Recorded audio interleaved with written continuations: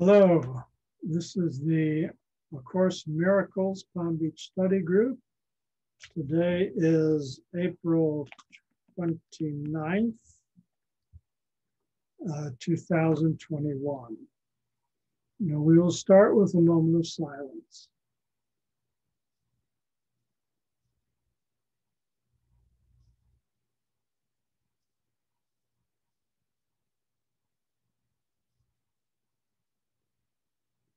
Thank you, friends. We are starting chapter 3 tonight, The Innocent Perception, and section 1, Atonement Without Sacrifice, paragraph 1. A further point must be perfectly clear before any residual fear still associated with miracles can disappear. The crucifixion did not establish the atonement. The resurrection did. Many sincere Christians have misunderstood this. No one who is free of the belief in scarcity could possibly make this mistake. If the crucifixion is seen from an upside-down point of view, it does appear as if God permitted and even encouraged one of his sons to suffer because he was good. This particular unfortunate interpretation, which arose out of projection, has led many people to be bitterly afraid of God. Such anti-religious concepts enter into many religions. Yet the real Christian should pause and ask, how could this be? Is it likely that God himself would be capable of the kind of thinking which his own words have clearly stated is unworthy of his Son?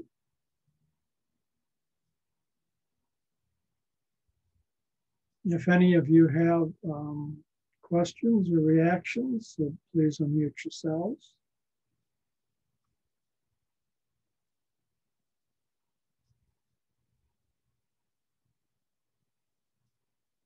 All righty then, we'll go to paragraph 2.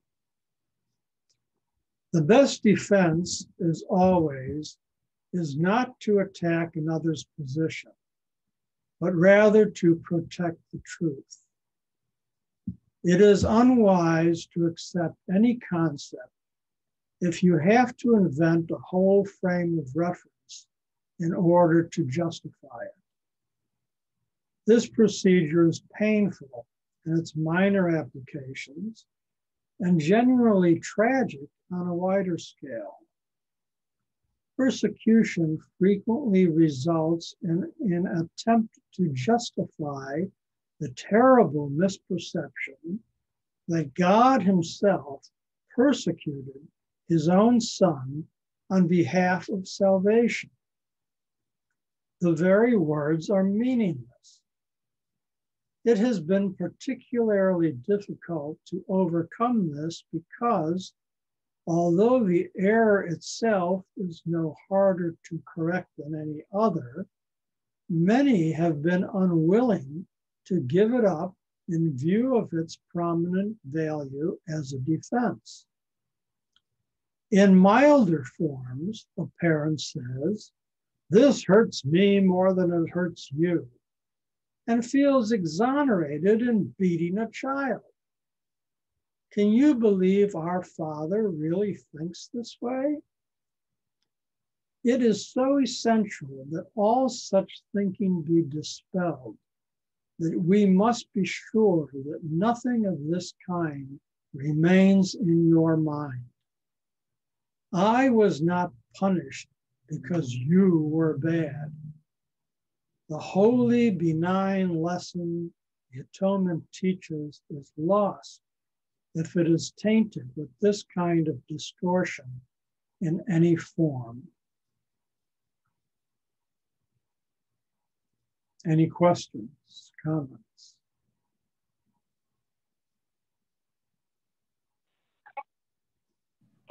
I have a comment.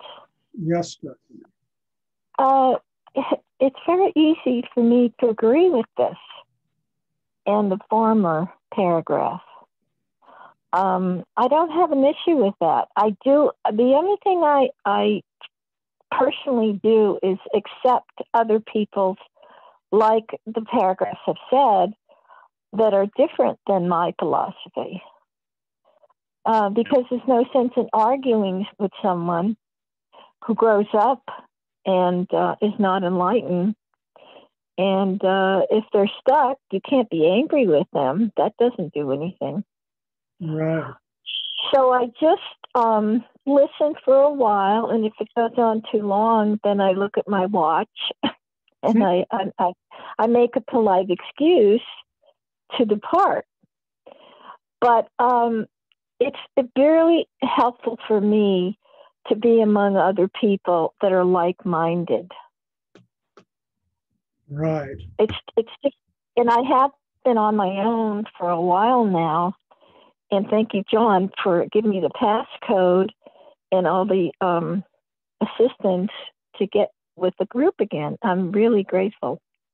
That's all I have to say at the moment. Okay, thank you.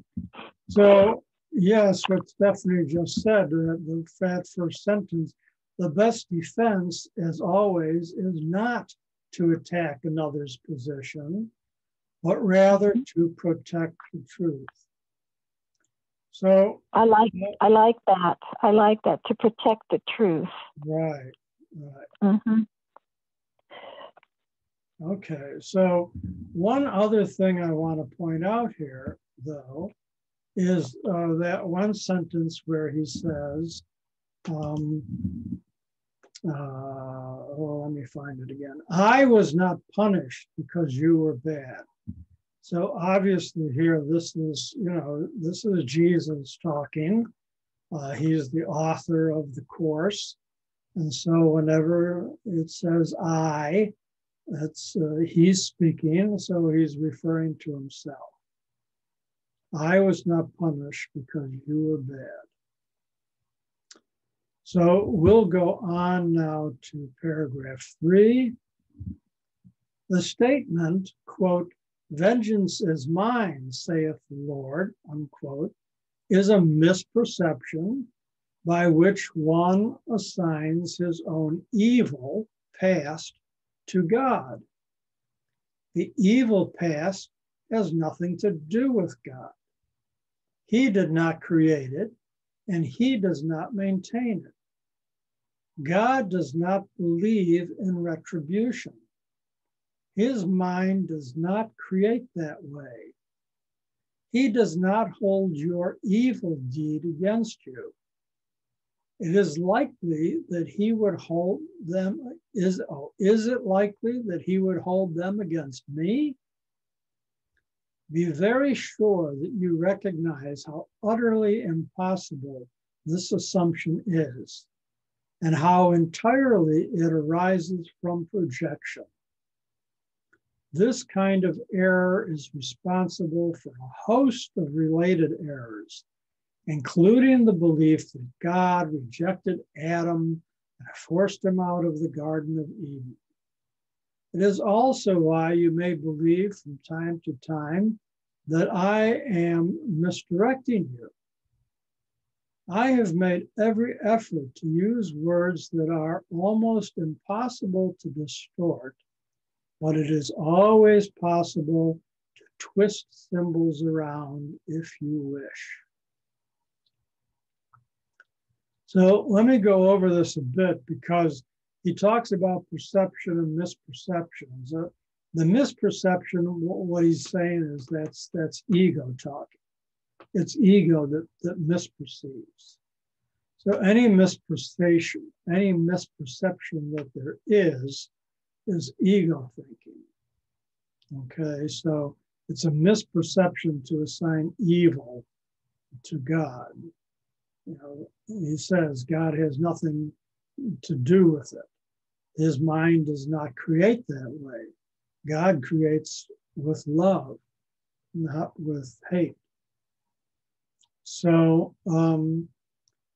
and he's cautioning us to be sure we recognize how utterly impossible this assumption is that people have held and religions have perpetrated through the centuries. And that's, why he's here to give us new insights into the spiritual reality, to reteach us and to help us unlearn all the misperceptions of ego thinking.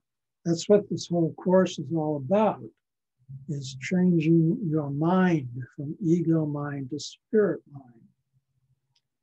The same thing about, he gives another example. God rejected Adam and forced him out of the Garden of Evil. That's ego talk. That's God would not do that. That's ridiculous. Adam took himself out of the garden by ego thinking. Okay. When they say the devil made me do it, change that around. The ego made me do it. That's the truth of the matter. So, and then he says, I, Jesus, have made every effort to use words that are almost impossible to distort, but it is always possible to twist symbols around if you wish. Ego will always find a way. And there are people who have, condemned the course, who have misunderstood the course, who have misperceived, what the course was saying, and misinterpreted the course, because there's always a way for ego to twist symbols around. Any comments? Questions? Ed? You have to unmute, Ed.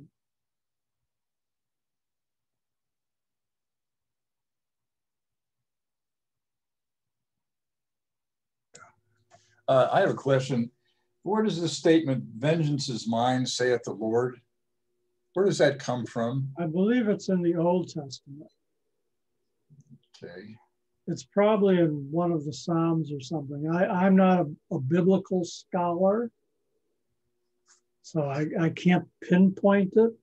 But if you Google vengeance is mine, saith the Lord, I'm sure it will give you exactly where it is said in the Old Testament.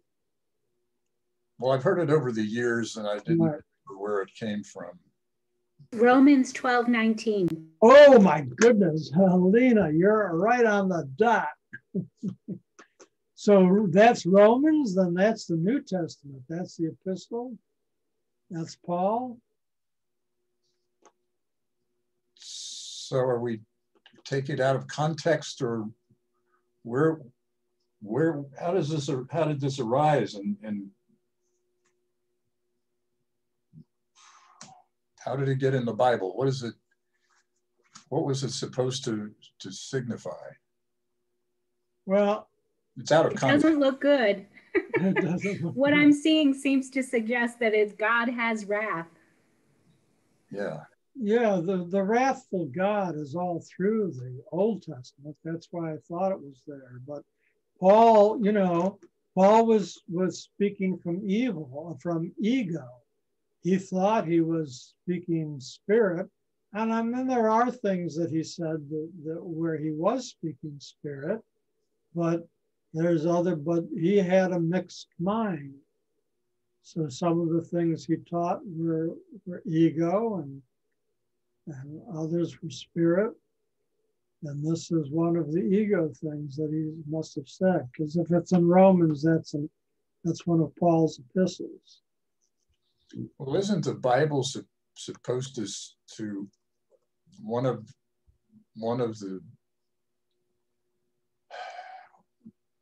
of the things that the Bible is supposed to represent is the truth teaching? In other words, generation to generation is to learn from the Bible, and here yet there's this vengeance thing, and should it still be there? Are we? Well, you know, men wrote the Bible. Okay. There's people who believe that it's the Word of God. And there are many things that you can find throughout the Old and the New Testament that do teach on a spiritual level. But it's all mixed up because there's a lot of it that is just ego level thinking because, you know, people wrote it. And I mean, one of the misperceptions is that there's sacred texts and that it's the Word of God and you take everything literally. If you took everything that's in the Bible literally, I don't think you could survive because it says one thing in one place, it says the opposite thing in another place, and what have you and what have you. So, you know, and that's why in many places throughout the course, Jesus is trying to clarify certain understandings in the Bible, like he did at the very beginning of this chapter when he said that, you know, there's a lot of Christians who believe that Jesus died on the cross to save us from our sins. And he's saying, oh, no, that's all phony baloney. That's all ego thinking. That's not what happened. I think he explains later on that he voluntarily chose to do that because it was a public demonstration, because he knew that after the fact, he would resurrect and walk amongst the disciples to prove to them that there was no death. That's the story for real. You know, he came and said, oh, look, they killed me. Oh, but I'm still here. Ah, hello. Surprise. Well, it seems like when you're going through the evangelical experience in your life, that this was supposed to be that kind of thing that well, I looked at it as if he were crucified because he was a threat to the government, and that the resurrection happened, but it was the kind of thing that only happened to him and a couple others. And, you know, you don't get, if you're focusing on the Bible as an authority for Christianity, you can be a bit confused by these things. Yes, you can. And the ego will continue to confuse you as much as he possibly can, or it possibly can. Yes, Helene. I'm thinking in a way, though, it really does have to do with how you interpret these messages or these lessons, right? I mean, I look at the language that is quoted in Romans, and it seems to be suggesting that humans shouldn't worry about vengeance or retribution. God will take care of it. So in other words, you know, don't you be vengeful.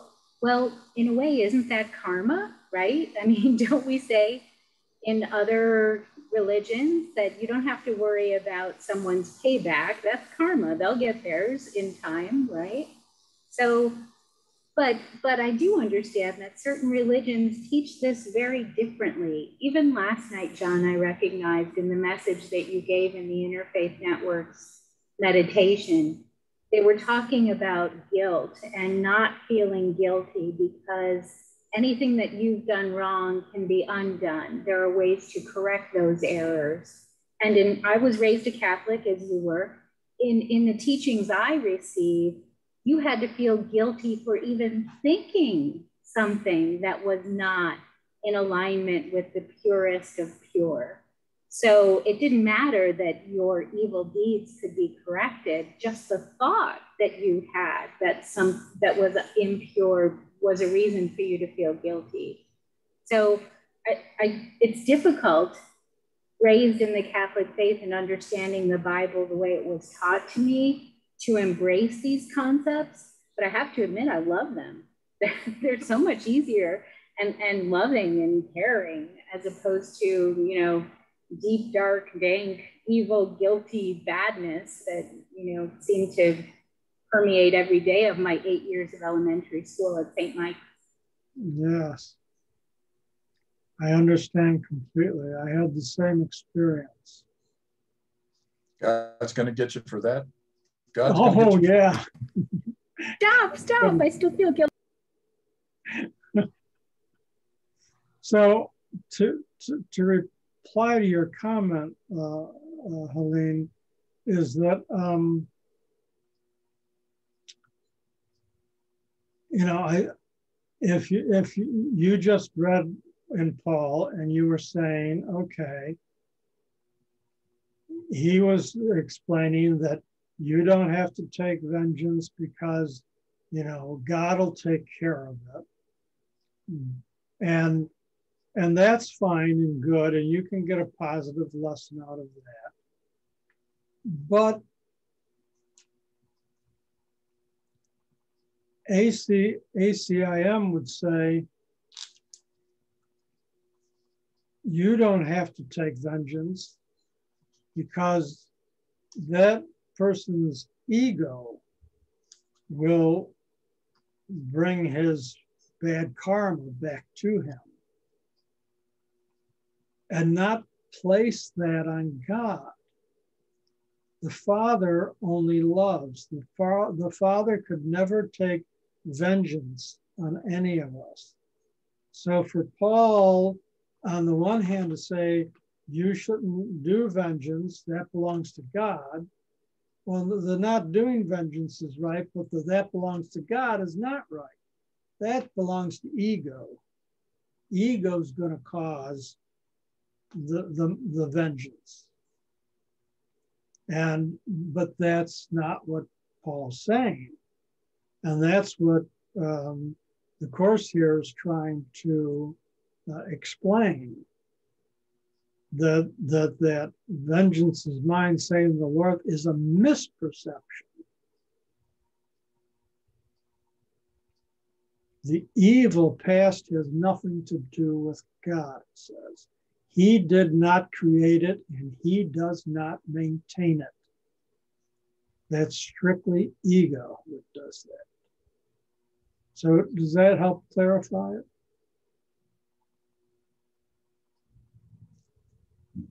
Okay. Well, let's go on to, where are we? Paragraph 4. Sacrifice is a notion totally unknown to God. It arises solely from fear, and frightened people can be vicious. Sacrificing in any way is a violation of my injunction that you should be merciful, even as your Father in heaven is merciful. It has been hard for many Christians to realize that this applies to themselves. Good teachers never terrorize their students. To terrorize is to attack, and this results in rejection of what the teacher offers. The result is learning failure. And those of us who went through Catholic grade school know exactly what this is saying.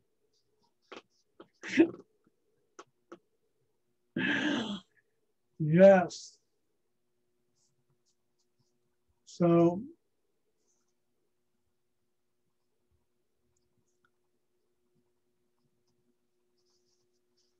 the lesson here is that we need to be merciful, even as our Father in heaven is merciful. So that,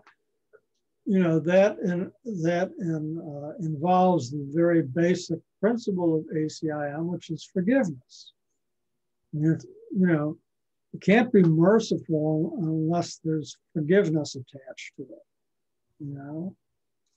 And it says it's been hard for many Christians to realize that this applies to themselves. Really? I'm supposed to be merciful? I'm supposed to forgive? Trump has used fear to rally his supporters. Yes, like $1 million to this guy whose first name begins with SCH something or other, to do a psychological study to find out what is the most prevalent thing that they could utilize. Yes, they're utilizing fear. Yeah, not just him, but politicians throughout the centuries have done that. So, go back to the Roman Empire and everything else, and that's nothing new. We can lay that at the feet of many leaders throughout history. But these are the ones we have to live with. Well, the thing about the thing about that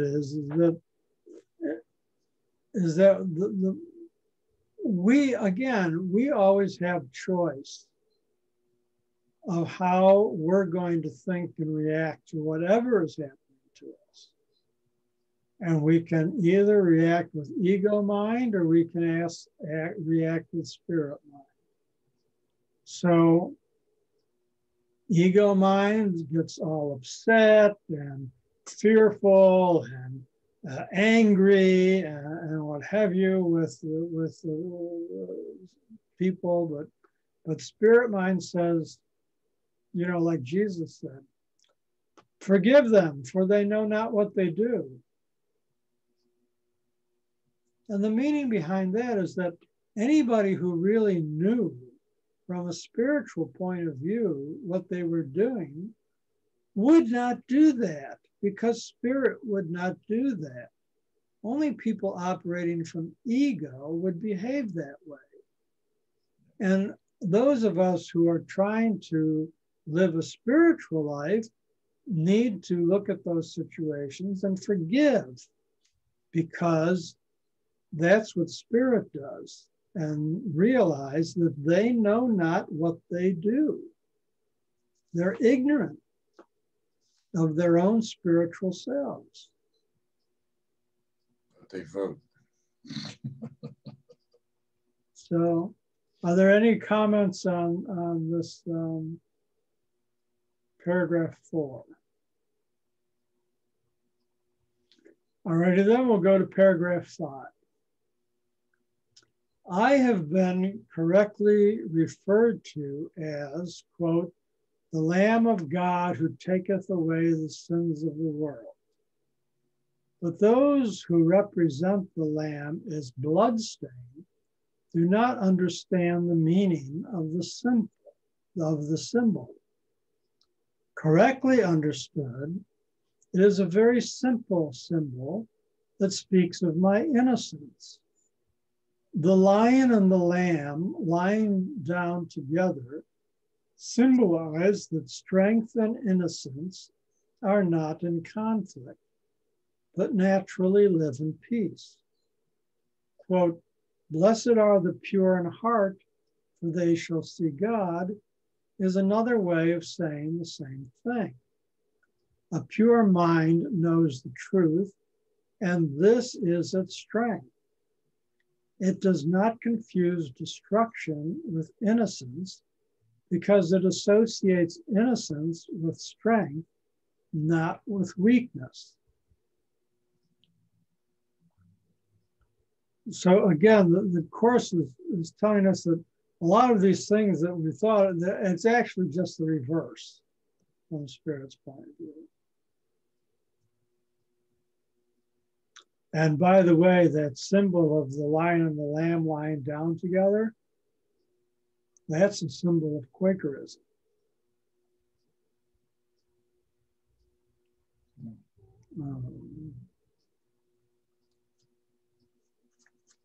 Any questions there? Okay, paragraph 6. Innocence is incapable of sacrificing anything because the innocent mind has everything and strives only to protect its wholeness. It cannot project. It can only honor other minds because honor is the natural greeting of the truly loved to others who are like them. The Lamb taketh away the sins of the world in the sense that the state of innocence or grace is one in which the meaning of the atonement is perfectly apparent. The atonement is entirely unambiguous. It is perfectly clear because it exists in light. Only the attempts to shroud it in darkness have made it inaccessible to those who do not choose to see.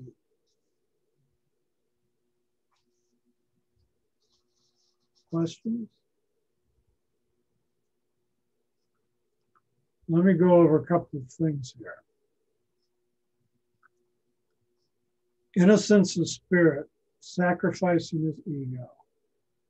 Innocence is incapable of sacrificing anything. The innocent mind only strives to protect its own wholeness. Wholeness is spirit. Division is ego. It cannot project. Only the ego projects. It can only honor because honor is the natural greeting of the truly loved to others who are like them. And from Spirit's point of view, everybody is like them. The Spirit says there's that of God in everybody. You're all spiritual beings.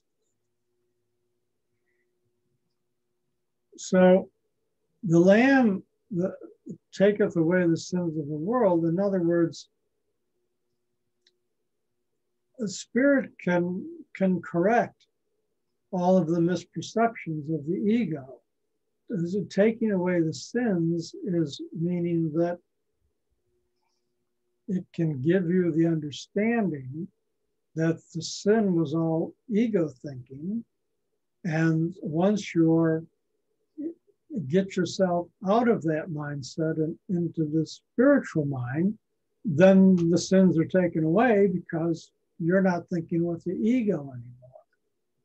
It's like the light coming out of the darkness. The room is dark, you walk into the dark room, but then you flip the switch and the light comes and whoa, all of a sudden all the darkness is gone. There is no dark. Darkness only exists where there is not light. And the sin only exists where there is not spirit. So the Lamb taketh away the sins of the world in the sense that the state of innocence or grace is one in which the meaning of the atonement is perfectly apparent. Those who are in the spiritual mind of innocence and grace understand the atonement and they realize that they're within that. So the sin has disappeared. The atonement's utterly unambiguous. It's not, there's no question mark here. It's perfectly clear because it exists in light. Only attempts to shroud it in darkness have made it inaccessible to those who choose to those who do not choose to see, those who decide with their ego mind and decide not to see the spiritual side. Any questions, comments?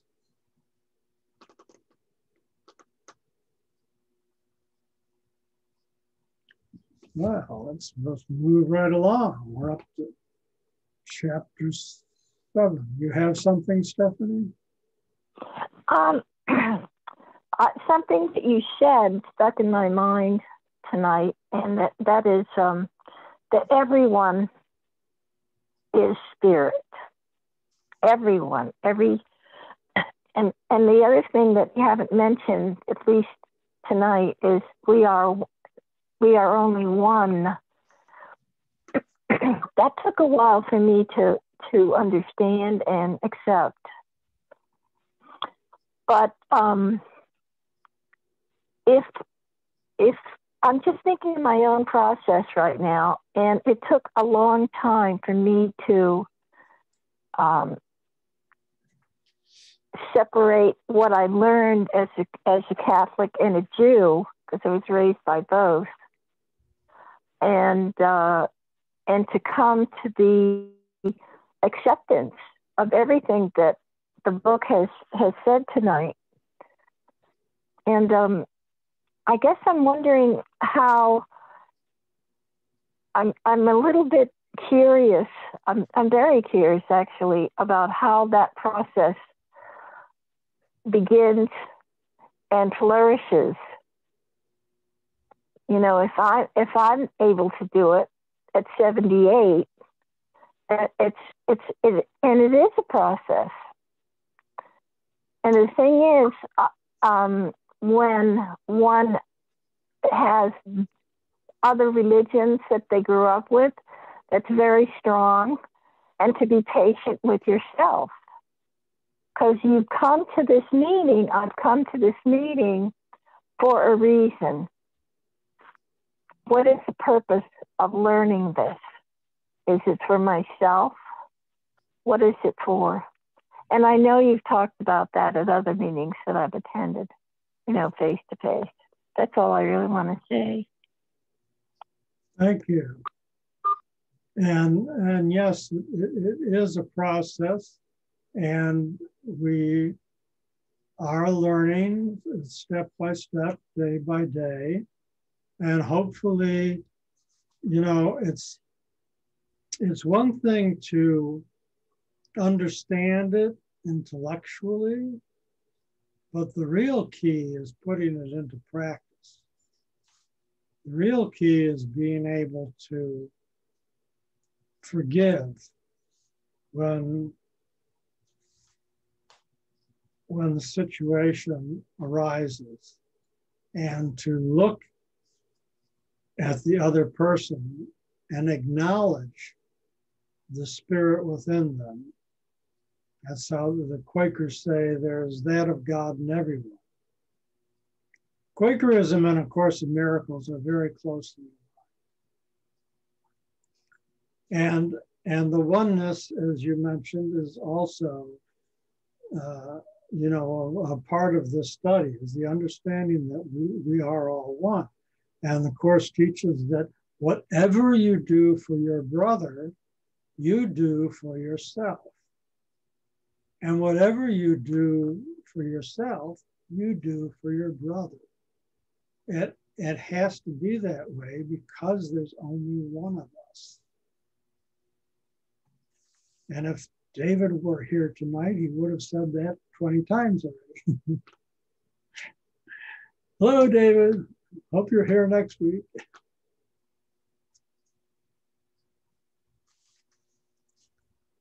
So, paragraph 8. The innocence of God is the true state of the mind of his Son. Now, remember, you are his son, even if you're a girl, okay? According to the book. We only use the one because they don't want to get into duality. The innocence of God is the true state of mind of you, In this state, your mind knows God, for God is not symbolic. He is fact. Knowing his son as he is, you realize that the atonement, not sacrifice, is the only appropriate gift for God's altar, where nothing except perfection belongs. The understanding of the innocent is truth. This is why their altars are truly radiant.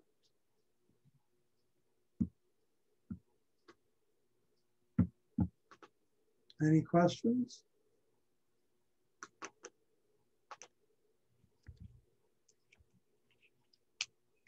John, did we go over paragraph 7 as well? I might have missed it.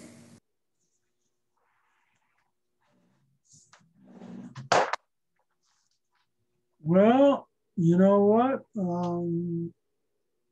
I think you're right. I guess I kind of skipped it. So we'll go back. Thank you for bringing that up. Innocence is wisdom because of it. Paragraph 7.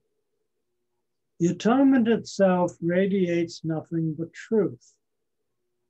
It therefore epitomizes harmlessness and sheds only blessing. It could not do this if it arose from anything but perfect innocence. Innocence is wisdom because it is unaware of evil, and evil does not exist. It is, however, perfectly aware of everything that is true. The resurrection demonstrated that nothing can destroy truth. Good can withstand any form of evil, as light abolishes forms of darkness. The atonement is therefore the perfect lesson. It is the final demonstration that all the other lessons I taught are true. If you can accept this one generalization now, there will be no need to learn from many smaller lessons. You are released from all errors if you believe this. That was a very important paragraph to have skipped over. Wow.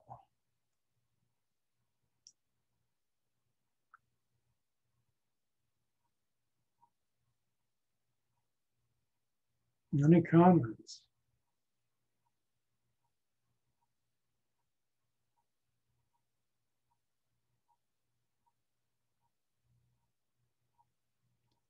Innocence is wisdom because it is unaware of evil. That's the same as saying that spirit is unaware of ego. And evil does not exist. Ego is the illusion. In reality, in spiritual reality, it does not exist. It's just an illusion.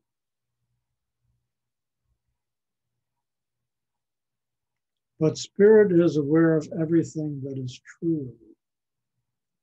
And again, it says the resurrection demonstrates that nothing can destroy truth. Life is truth. Eternal life is truth.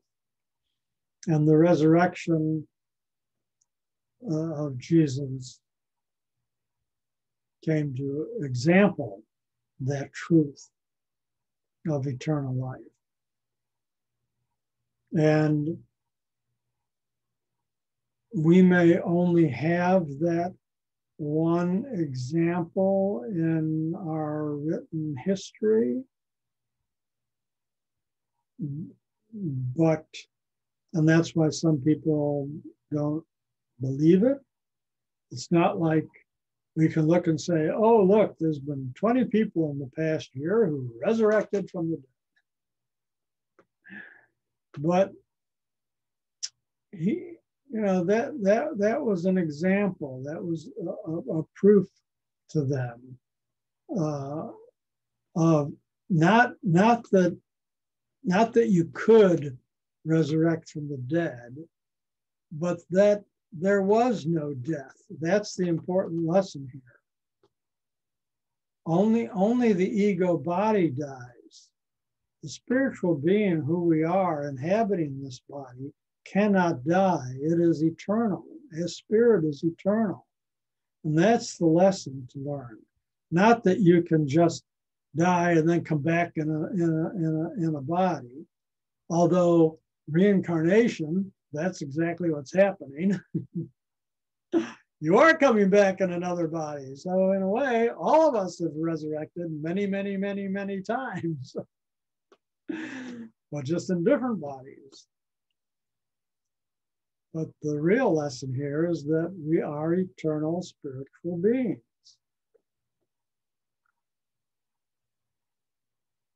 The resurrection demonstrated that nothing can destroy truth. Good can withstand any form of evil. Spirit can withstand any form of ego. As light abolishes darkness, is the example I gave before. John? Yes. Can we get a comprehensive definition of atonement? I'm getting a little of this, a little of that from each of these paragraphs. What exactly is the atonement in terms of something that you can... I'll put it to you this way. The atonement is reaching enlightenment. The atonement is when you have been able to purge all of the ego mind from your mind. The atonement is when you're a complete spiritual realized being, as Jesus was, Buddha. There are other people that were in history that we acknowledge as having reached enlightenment and broken the cycle of reincarnation. So they fulfilled the atonement because they realized themselves as pure spiritual beings and were able to rid themselves of all guilt, rid themselves of all ego, and live totally from spirit. So that's the atonement. And the thing is that that's the promise that we all have. The Course teaches that everyone will reach the atonement in time. Wow. In time, the universe will disappear because everyone would have released themselves from ego. Ego is the illusion. Ego created the universe, and then the universe will disappear. And if you've ever read Gary Renard, that's the name of his first book, The Disappearance of the Universe. That's the book that got me re-interested in the Course in Miracles and greatly helped me to understand the Course in Miracles, was The Disappearance of the Universe by Gary Renard. How do you spell Renard? R-E-N-A-R-D, I believe. No Y in there. Okay.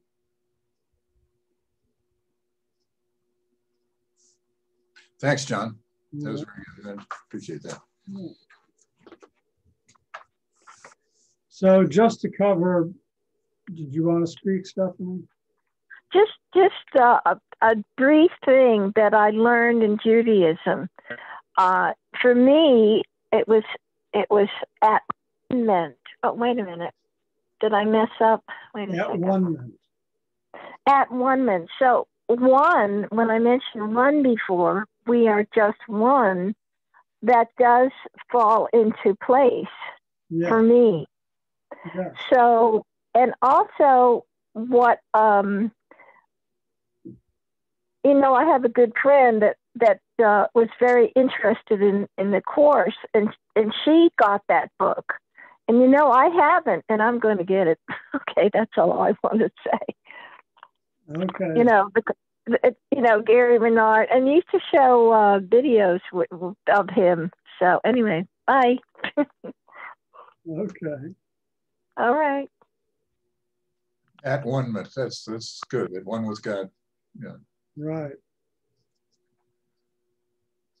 So I'm just going to read paragraph 8 again, as we had skipped over 7.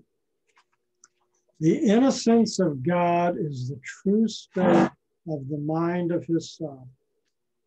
In this state, your mind knows God. For God is not symbolic. He is fact, with a capital F. Knowing his Son as he is, you realize that the atonement, not sacrifice, is the only appropriate gift for God's altar, where nothing except perfection belongs. The understanding of the innocent is truth. That is why their altars are truly radiant. So we've got a little metaphor here at the end of calling, you know, God's altar and the altars being radiant, and what have you. So the book does use a lot of metaphor throughout, and one has to realize that, you know, it's not all completely literal. There's a lot of figurative language in the course, but it's made to give an image. At times, it's easier for us to understand if it comes as a symbol, as an image, as a visual.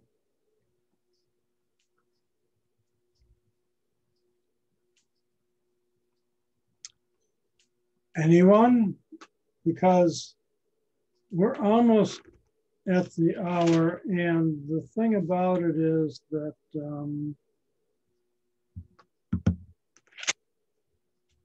we're at the end of this section. So I think we'll just mark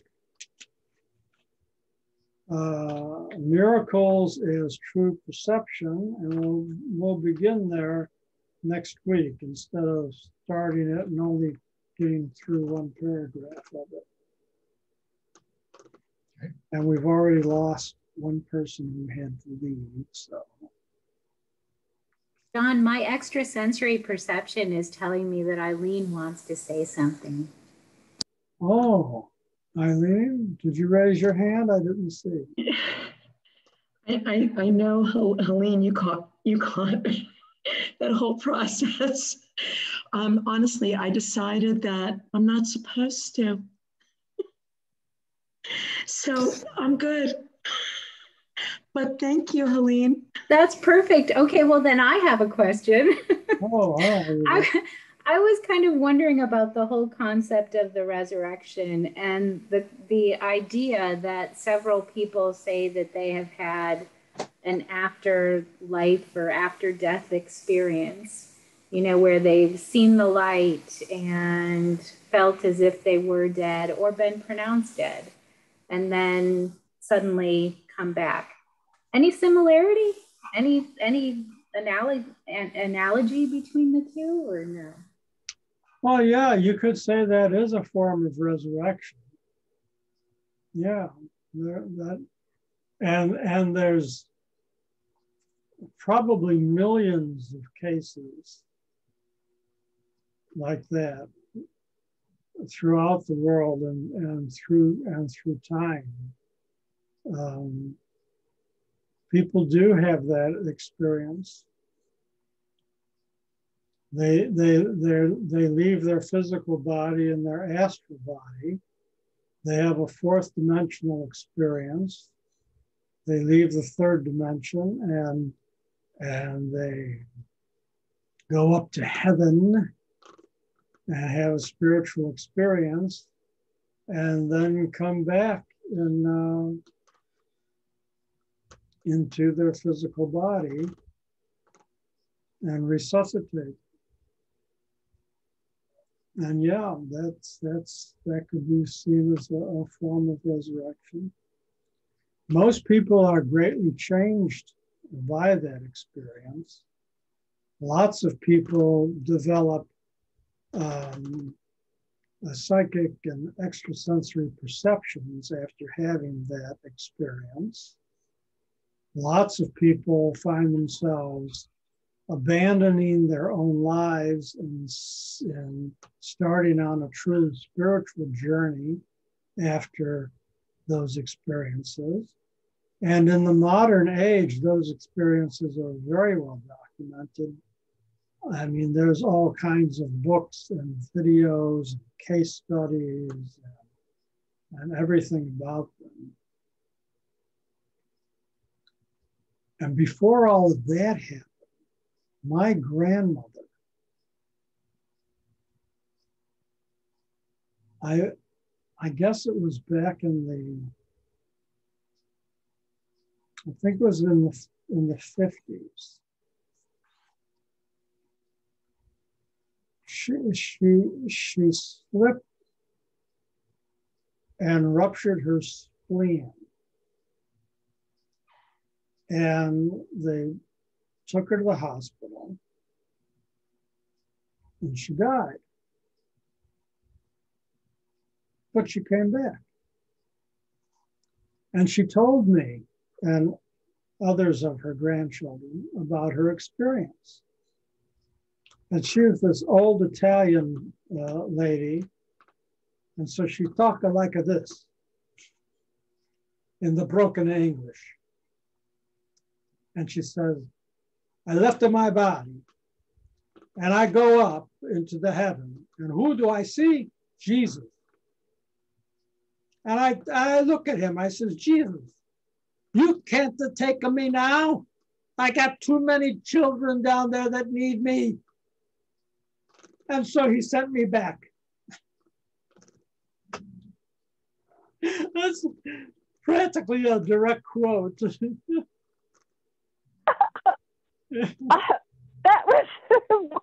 That was hilarious, but I know it's true. Yeah, and this was before near-death experiences. There wasn't even a term for it, right. Then. I like the interpretation. I like your lingo, because I had a grandma that had a French accent, so she was always in broken English, and she had the ability to heal. Heal. Oh, honestly, I might have told you that story, but yeah, another time. Okay. Because I have to be excused. This was wonderful, John, everybody. I enjoyed my first coming back to ACIM. Thank you so much. Okay, Stephanie. Have a good night. You too. Bye-bye. All righty, everyone. If there's nothing else, we'll end with a moment of silence.